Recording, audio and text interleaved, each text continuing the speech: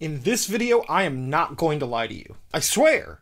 Cross my heart and hope to die. You really wanted to take a polygraph? Would you take a polygraph? Do you want to take a polygraph? You ended up in one of my strange corners. Buckle up, buckaroos. In today's strange video, we're going to look at the lies of the science of polygraphy, aka lie detector testing, and how from a scientific standpoint, it's absolute bullshit, and yet in practice, strangely still works in some situations. True. Yeah. First off, what exactly is a polygraph test and how does it work? The polygraph test was invented in 1920 by John Larson, who graduated Berkeley University with a PhD in physiology. A polygraph focuses on three physiological indicators: heart rate and blood pressure, respiration, and skin conductivity. When most people lie or do something wrong, they usually feel some type of physiological response. Your heart might feel like it's sinking. You feel a knot in your stomach. You may feel a type of revulsion, or even hyperventilate. Furthermore, all people have unique, unconscious, physiological expressions that occur when a person is stimulated. With regards to deception, we'd say a person has a tic or a tell that shows they're being deceptive. It's these types of assumptions that might serve as evidence that some type of physiological test could accurately determine when a person is lying. But here's the problem. There's no real evidence that any pattern of physiological responses are unique to lying. Tics are typically unique to every person. Someone who is extremely nervous may test negative when being truthful, and a dishonest person may have no anxiety whatsoever. And then there's people like me who are just anxious all the time. Beyond the theoretical problem that we aren't able to determine a valid pattern of physiological responses, psychologists and scientists agree there is little, if any, validity in the results of lie detector tests. The United States Supreme Court has repeatedly rejected the use of polygraph data in courtrooms, citing unreliability. In 1988, the U.S. Congress passed the Employee Polygraph Protection Act, prohibiting private employers from using the machine to screen employees, though public employers can and still do use polygraph testing in their hiring practices, especially when it comes to law enforcement. In 2003, the National Academy of Sciences and the National Research Council concluded in a report that, quote, "the scientific evidence supporting the accuracy of the polygraph to detect deception is intrinsically susceptible to producing erroneous results." Remember that guy John Larson who invented the machine? Even he came to reject the test, and inventing it was one of his biggest regrets. Larson found through his own research that results were inconclusive nearly 40% of the time. Larson remained a scientist, adopted the critical attitude, and falsified his own invention rightly when the evidence falsifying the tests appeared. Larson wrote in 1965, shortly before his death, quote, "Beyond my expectation, through uncontrollable factors, this scientific investigation became for practical purposes a Frankenstein's monster, which I have spent over 40 years in combating." Despite all this, polygraphs are still used in a number of different circumstances. But why? Despite living in a regime of truth constructed on science, how are pseudoscientific forms of knowledge still able to function, still able to have scientific authority, and still able to circulate in society? Polygraphy was invented as a police investigatory practice. John Larson was also a police officer for the Berkeley Police Department way back in 1920. Both a police officer and a doctor.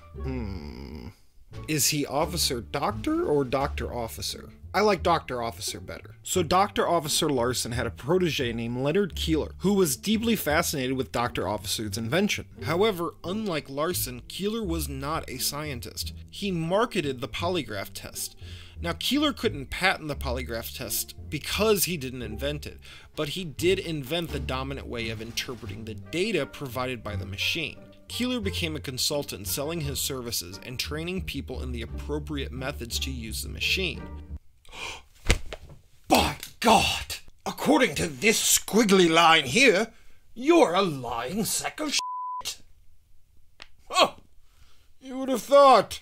And in many, many cases, criminals do confess to crimes during or after a polygraph test that they actually committed. But is the reason this occurs because the lie detector test actually detected deceit, or is it merely a placebo effect caused by the entire process of engaging in polygraph testing? Most people know very little about physiology, or the pseudoscience of how the machine works, or the myriad problems we've gone over so far. Many of us grew up watching shows like Maury Povich, Dr. Phil, and The Jerry Springer Show if your parents weren't there. These shows frequently polygraphed alleged cheaters, spurned lovers, miscreant juveniles, and all other manner of people in crisis who could be commodified. And the lie detector test determined that was a lie. Bradley, have you slept with another woman? You said no. The lie detector test determined you're telling the truth. What? You said no. The lie detector test determined that was a lie. Did you touch your step-grandson's genitals for sexual gratification? That you were being deceptive? This gave many of us the belief that the lie detector test could detect lies. A person hears lie detector, remembers that hilarious moment on TV. That was a lie.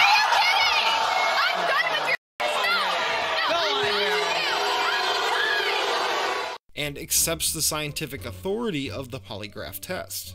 Let's look at a test case to look at the heuristic errors, bias, and placebo effect of so-called lie detector tests. Heuristics is a study of different methods and models of scientific inquiry.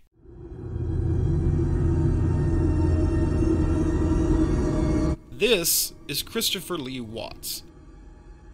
Watts is a family annihilator who in 2018 strangled his pregnant wife before smothering his 2 daughters. When his family initially went missing, Watts claimed he had no idea where his family was, insinuating that his wife Shanann had run off or they had been kidnapped. Watts went so far as to do an interview with the local media begging for his family's swift return. Like when I got home yesterday, it was like a ghost town.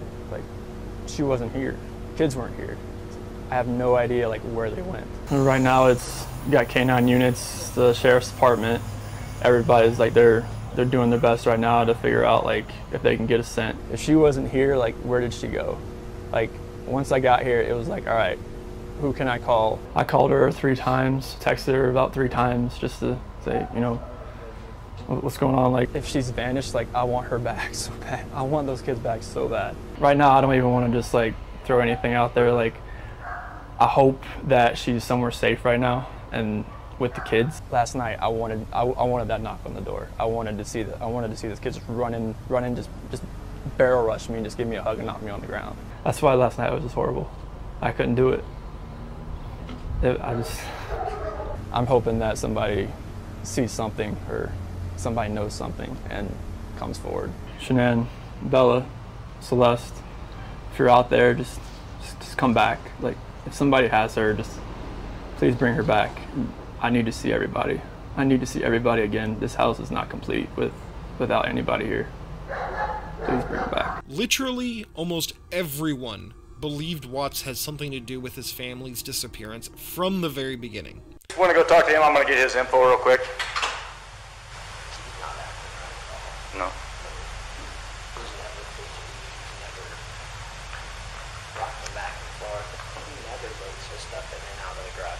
Right. To be completely honest with you, my wife and I were kind of wondering when she was on vacation if something happened, because I've heard them full out screaming at each other at the top of their lungs, and he gets crazy. Does he? And that's pretty recently?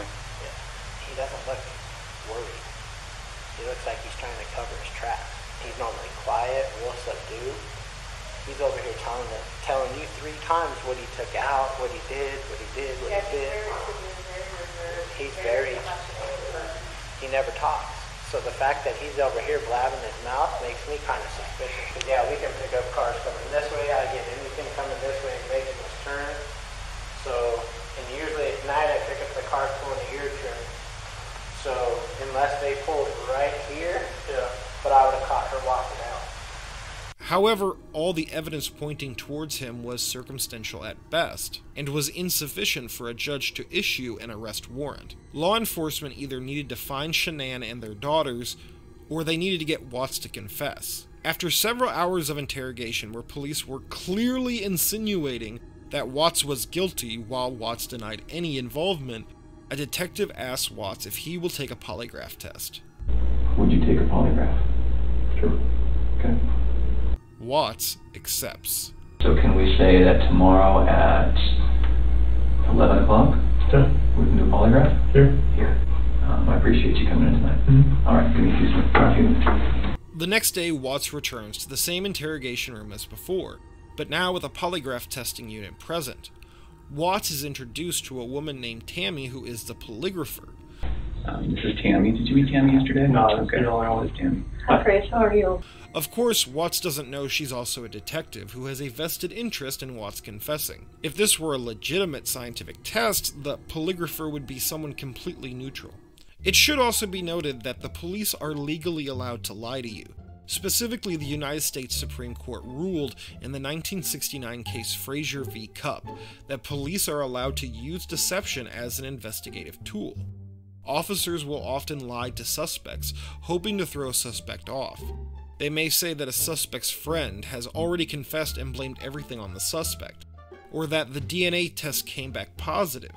Even if these things are not true, it may trick the suspect into confessing. In the American crime drama television series The Wire, there's a scene where a young naive suspect agrees to a polygraph test.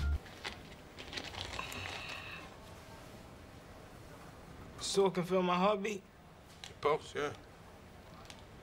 If Marnell said I had the gun, he lying. The machine tells the tale, son. We ready, Professor? Yeah. We'll start with an easy one. Is your name, in fact, Deshaun Fredericks? Yeah.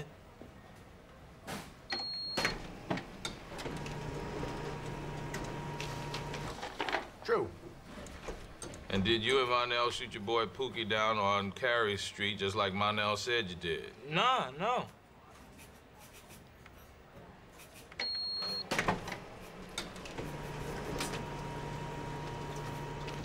Lie. Lying motherfucker. The machine is never wrong, son. Man, can't never keep his damn mouth shut.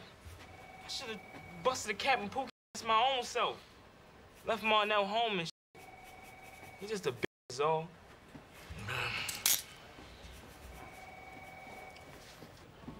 In case you didn't notice, that is not a polygraph test. His hand is just duct taped to a copy machine. Back to the Watts case. Tammy the polygrapher quickly begins listing a number of alleged accomplishments that show her prowess and authority in discerning truth from deception. Obviously, you're probably nervous about taking today's test. Honestly, I would think something is wrong with you if you weren't nervous about coming in here to take a polygraph.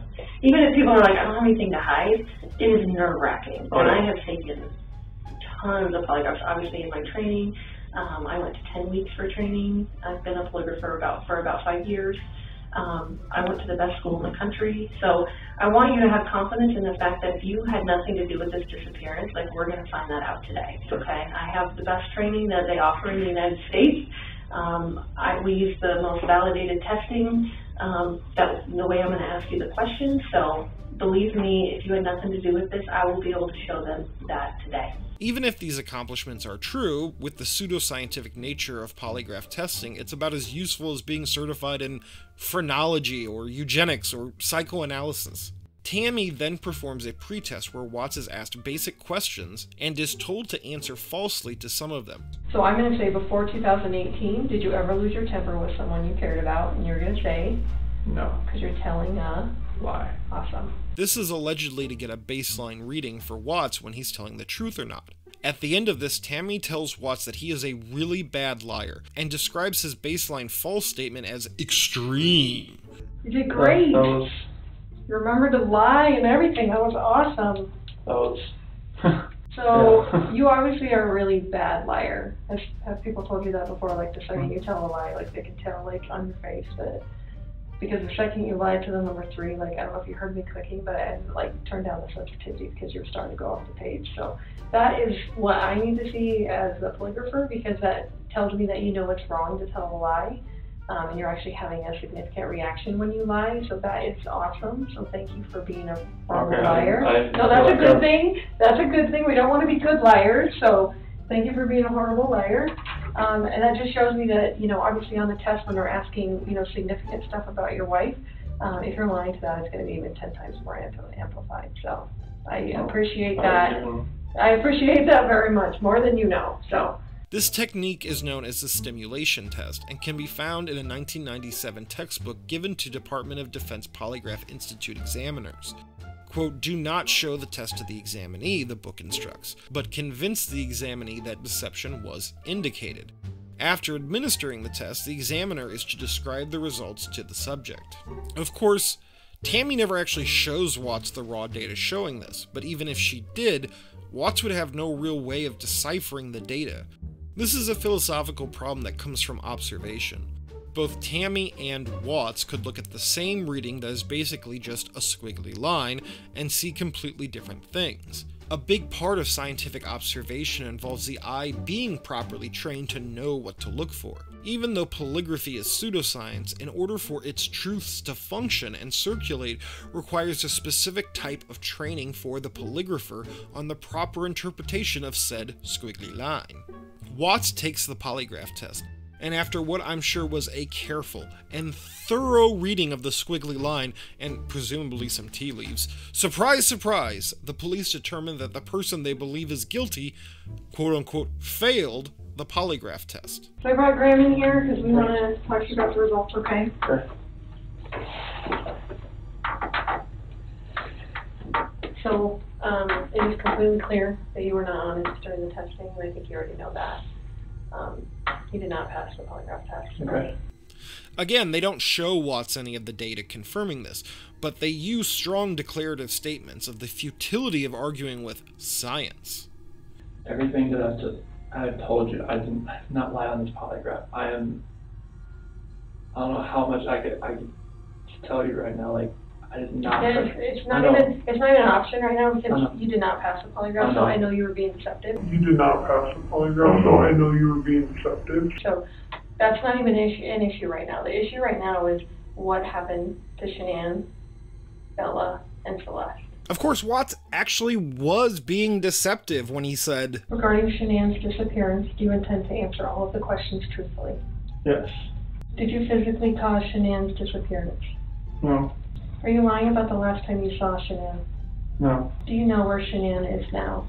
No. Watts did in fact murder his entire family, and he is a lying sack of Watts did eventually confess to everything, and he will spend the rest of his life in prison. However, it's highly unlikely that even if the test reported those statements as false, that this is not mere coincidence. Furthermore, there seems to be no way to tell whether it is the polygraph result itself that leads to confession, or merely a placebo effect caused by the quote-unquote authority the polygrapher is believed to have. The final question we need to answer is whether you should ever agree to a polygraph with law enforcement. And the answer is no! No, if it wasn't obvious by now. Even if you quote-unquote pass the test, it's not as if you could use it to your advantage at court because, again, it's inadmissible because it's bullshit. Let's go back to Chris Watts. Right here, when he's told he failed the test, he did not pass the polygraph test. Okay. He was still legally allowed to leave. Despite all the circumstantial evidence, police still did not have enough probable cause to get an arrest warrant because, again, the polygraph test is not legit in court. Watts made 3 mistakes. Mistake 1, he murdered his entire family. Seriously, dick move, dude. Mistake 2, he didn't have a lawyer present during his interrogation. And mistake 3, he agreed to a polygraph test. Don't be like Watts.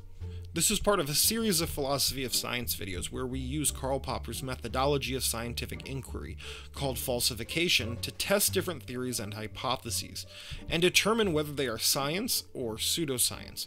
We did a whole video on falsification that you should check out. Please like, subscribe, comment, or however else your precious attention self-identifies. Thank you to my patrons, especially you, Srepit, for their support. Bye.